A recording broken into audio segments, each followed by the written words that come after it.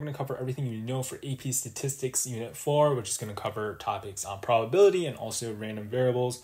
I mean, do you see this? There's a lot of content, so let's just get right into it. So what is probability? Well, it's the chance that something happens, and it's written as 0 to 1. So if it's 0, it's impossible. 1 means 100% chance of happening.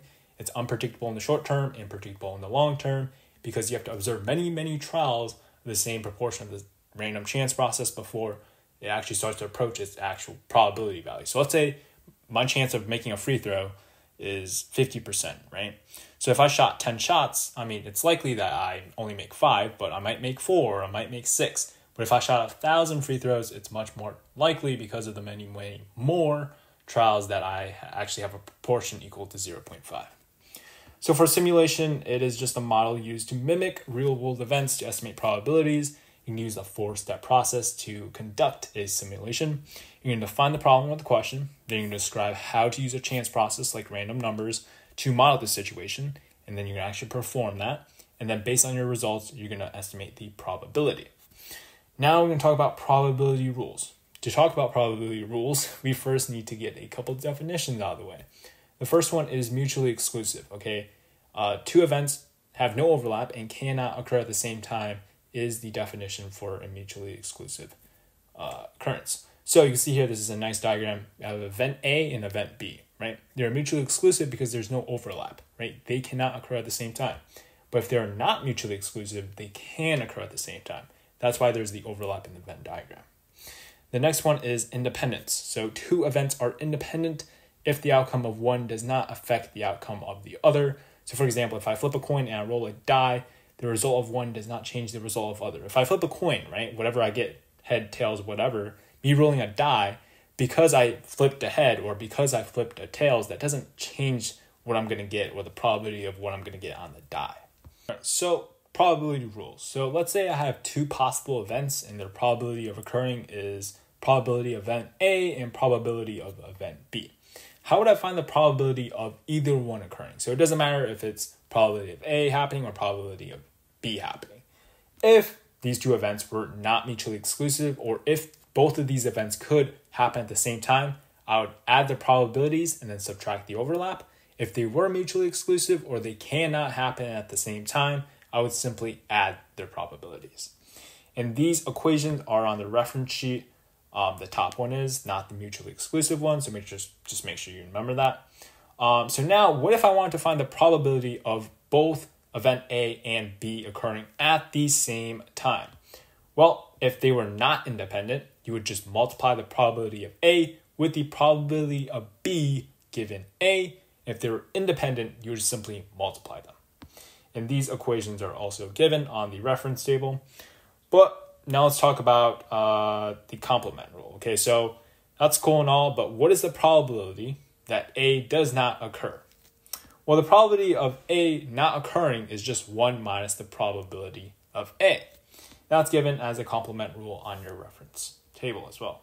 Actually, I'm not sure if this one's on your reference table, or reference sheet, so make sure you check that one. But we're going to move on to visualizing probability in 3 ways. So there's the Venn diagram, which obviously shows the chance of something happening, event A and event B, and then their overlap. And you have a 2-way table. You've probably seen this back in Unit 1, just displaying the data. And then you also have a probability tree. The thing with this is I do have an example for this, but I would say that visualizing the data is really coming down to just personal interpretation. So if you are a little confused, pause the video here. I do run through an example here as I scroll down that sort of explains how to interpret the data. But if you are comfortable with the 2-way table and the Venn diagrams and understand how we're getting these probabilities, if you're trying to brute force it, it's very difficult and it's very hard to visualize. But I'm telling you, just tie it back to the probability rules, okay? Like my entire explanation over here is just using the probability rules and then tying that back into what I see on the Venn diagram, the 2-way table, and then if you want an easier visual, look at the probability tree as well. So let's move on to the random variables. So we have 4 types: discrete, continuous, binomial, and geometric. Okay, so your discrete random variable is a random variable that takes on a specific countable values. So think of like the number of heads that you flip in 3, the number of cars sold by a dealer in a day. So it's like quantitative numbers. Now, when you have a continuous random variable, that means it's any value within a range or interval, right? So it's not just 1, 2, 3. You actually count what's in between 1 and 2, right? It's continuous. It's everything in between as well. So think about the height of students in a class, right? So if you think about heights, it's not just, you can be 1 inch or 2 inches. Obviously, that's super short, but you can be everything in between, right? Also, the time it takes to finish a race, right? It's incremental. It's not just finishing a race in 1 second or 2 seconds. It's also, you can be like 1.1111. You get the point, right? And here is another diagram just to show the difference between discrete and continuous variables. All right, so if you want to find the mean and standard deviation of discrete or continuous variables, you can also use one variable statistics on your calculator. And a common calculation you will probably have to show for discrete random variable is calculating the mean or expected value / weighted average. It is the average value over many repetitions of the same chance process for this discrete random variable. Here's an example. You can see X basically just describes the value of that discrete random variable, and then P of X is just the probability of each of those variables. And so what you would do is quite literally just multiply across 1 times 0.1, 2 times 0.3, all the way to the end. And then whatever you get, you add everything, and that is your mean weighted average expected value.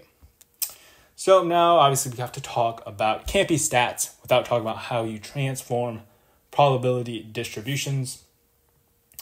So here's a summary. If you add or subtract the same constant C to each data set, the shape unchanged, center increases or decreases by C, variability remains unchanged. If you multiply or divide by the same constant C to each value in the data set, your shape stays the same, center multiply or divide by C, and variability multiply or divide by C. All right, so here are a couple more equations you need to know when you are adding or subtracting sets of data for random variables, assuming that event A and X are independent events. So you see we have the equation for finding the mean and median of X plus Y and X minus Y respectively. So make sure you have these equations down. All right, so now we're going to move on to binomial random variables, and I'm going to tell you this is all you need, okay? You need to know the acronym BINS, okay? First off, is it binary? Does it, satisfy the binary? There has to be a success and there has to be a failure. Are the trials independent? Is there a fixed number of trials? And is there a set probability of success for each trial? So make sure for questions, you address each part of BINS, B-I-N-S, explicitly and show that the events satisfy the binomial settings to prove that's actually a binomial random variable. For the mean and standard deviation, these are on your reference sheet. We have the mean and the median, not the median. The standard deviation where n equals the number of trials and p equals the probability of success. And I would say you can always abuse the calculator for these problems as well if you're asked about binomial random variables. So here are the calculator commands. You got binomial PDF, that's just NPX. So N is number of trials, P is probability of success, X is the number of successes, and it calculates the probability of exactly K number of successes in N trials. Honestly, it should be X number of trials. Let's change that. Oops. X number of trials. Okay, binomial CDF, NP lower and upper bound. It's like the same thing, except it's the cumulative probability of having K or fewer or more successes in N number of trials. It really depends on the parameters that you put for the lower or upper bound. So yeah.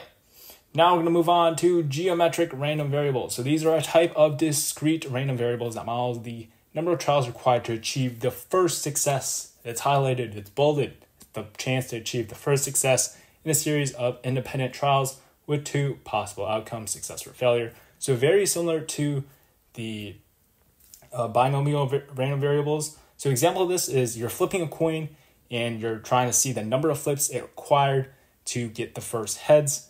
That is the example of a geometric random variable. Here are a couple criteria. The trials have to be independent. Each trial has to have the same probability of success denoted by P. And the random variable counts the number of trials until the first success occurs, like we talked about before in the definition. Now, easy way to tell geometric random variables from binomial random variables is the following. Binomial random variables have fixed number of trials. Geometrics do not have a fixed number of trials, so look out for the keyword until. More calculator abuse and commands, geometric PDF and geometric CDF. So yeah, if there's one thing you learned today is learn how to use calculator commands because it makes your life pretty darn easy. And then for the mean and standard deviation of geometric random variables, we have the mean is just 1 over the probability, chance of success, and then standard deviation is square root 1 minus probability of success over probability of success. So that does it for all the content you need to know for Unit 4, probability and random variables.